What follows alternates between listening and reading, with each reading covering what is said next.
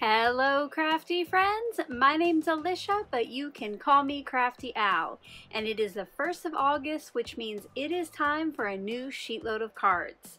I hope you'll stick around, see this month's sketch, see the first set of cards I made, and find out how you can download the free printable.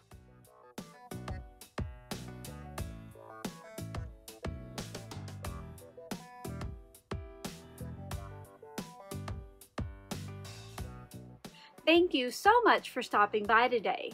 If this is your first time to my channel, I hope that by the end of this video, you'll be inspired to click on that subscribe button below and ring the bell for notifications. If you're already a subscriber and regular viewer, welcome back. I'm so glad that you're here again. Sheetload of Cards Day is always an exciting one here on my channel.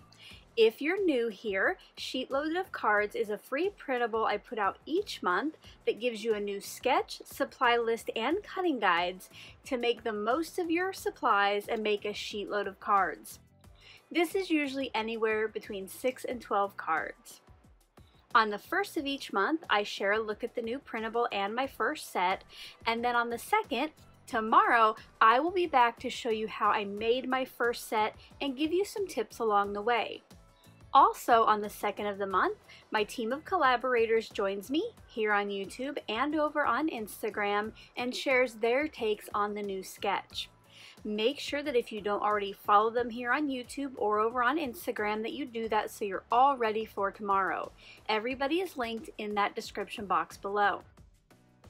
At the end of the video, I will tell you how you can download the free printable if you're a subscriber to my channel, so make sure to keep watching so you can make your own sheetload of cards. Are you ready to see August 2023? Here's a look at the brand new sheetload of cards. The August 2023 printable is going to show you how to make 8 cards with just 2 pieces of 12 by 12 pattern paper and some cardstock. And guess what? If you follow the supply list, cutting guides, and layout, you will not have any pattern paper scraps left over this month. I don't know about you, but I enjoy using those up right away. You will see that the card sketch is pretty simple, but there is a little twist. And in case you want to get started before my process video tomorrow, make sure that once you mat this 6 by 2 inch strip, that you adhere it to pattern paper A and trim off the excess before it goes on the card base. I did kind of give some instructions there, but just a heads up. I know some of you like to get started right away. Now there is one other special thing to note, and that is this little sketch down here. To use up every last bit of that pattern paper, we're going to put a couple banners on the inside of our cards. So not only will we be left with no pattern paper scraps, but we have a little added decoration on the inside. Now if you like this month's sketch and you don't need a full sheet load or you want to use up some scraps, I do always give dimensions of each of the individual pieces so you can make single cards. Even though I do give you those dimensions, on some pieces, especially CS2, which is the sentiment, that might be one that you want to change the dimensions on. Sheet load is always a great jumping off point to make it your own. And speaking of making it your own, down here at the bottom I do have some alternative ideas, but I know that you are going to come up with something great to make this your own. Now if you do and you want to share it, at the top of each printable are a couple hashtags. So if you share here on YouTube or over on Instagram or TikTok, I would love for you to use those and tag me so I can see what you're creating. On page 2 of the printable is the cutting guides. I show you how to cut each piece of 12 by 12, which again, we're going to use up every little bit here. For your cardstocks this month, you'll need 2 full sheet in coordinating colors to mat the 6 by 2 inch strip, and then you'll need just 1/4 of a sheet for your sentiments. And this is also going to be a great one to use up those scraps. Now you'll see on my cards I did have to adjust the width of the sentiment piece just a little bit to fit it, so I still got away with 1/4 sheet of cardstock. A couple other things to note on page 2. I do have my Instagram and TikTok accounts listed here at the top, so if you're on either of those, I would love a follow. And then down here at the bottom, I do just want to say a big thank you to my channel members. Your monthly support keeps me creating here on YouTube and SheetLoad of cards free for all. And speaking of channel members, I have some special ones to recognize.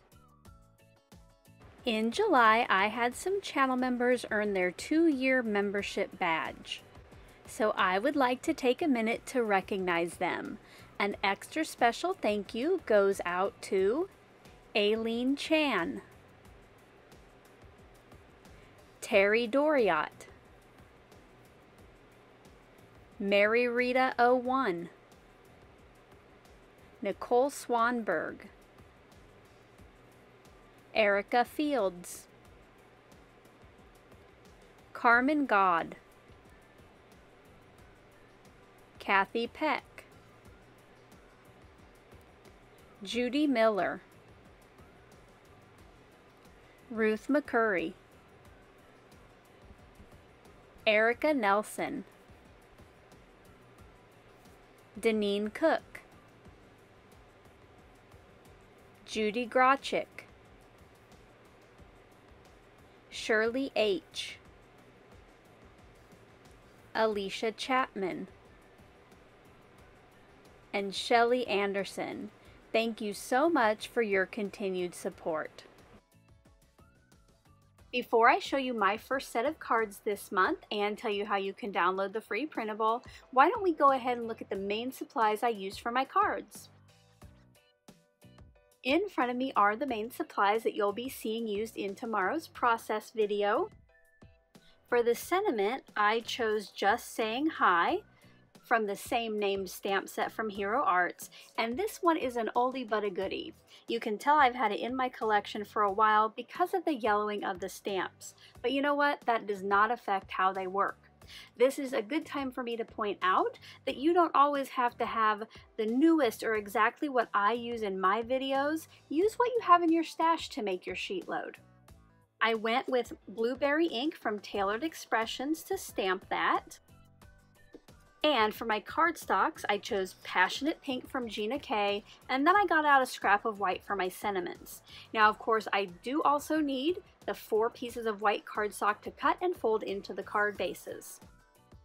For my pattern papers, I chose these 2 from Simple Stories. These are from their Summer Lovin' line. I loved these florals and then these distressed stripes.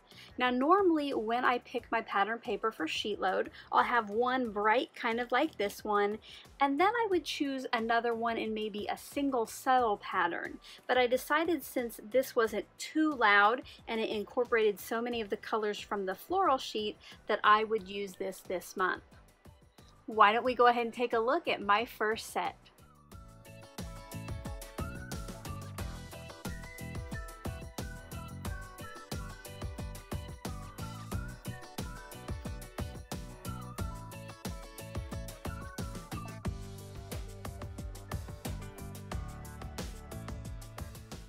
These cards were so quick and easy to create, and I love that I didn't have any pattern paper scraps left over. I did end up with some cardstock scraps, so I decided to use some of that to decorate the cards a little bit more. I used a Stitch Florals die set, and I used pink for the ones with the striped strip, and I used white for the ones with the floral strip. I just thought that added a little something extra. One thing I forgot to mention earlier is that this sketch is also perfect if you have 6x6 paper. For every 2 cards, you will need 2 pieces of 6x6 pattern paper, but you won't have any scraps with the dimensions. Let me know by leaving a comment below if you would like me to come back later this month and show you how to use 6x6 paper. Let me tell you how you can download this month's printable. As always, I do ask that you're a subscriber to my channel to get the free printable. It's quick, it's free, it's easy. If you're not already subscribed, you can just click on the button below this video. You're going to find the link to this month's printable in the description box below, right below my product list. Now below that line it will say to watch the video for a password, but you watching this far is the password. I can't wait to see what you're creating and come back tomorrow with the process. Until then, I hope you're all having a crafty day. Bye-bye. Thank you so much for taking the time to watch all the way to the end of the video. I hope now you'll consider clicking on one of the videos or playlists I have linked above. And if you are interested in any of the products or tools I used in today's video, I do have some links in the description box below.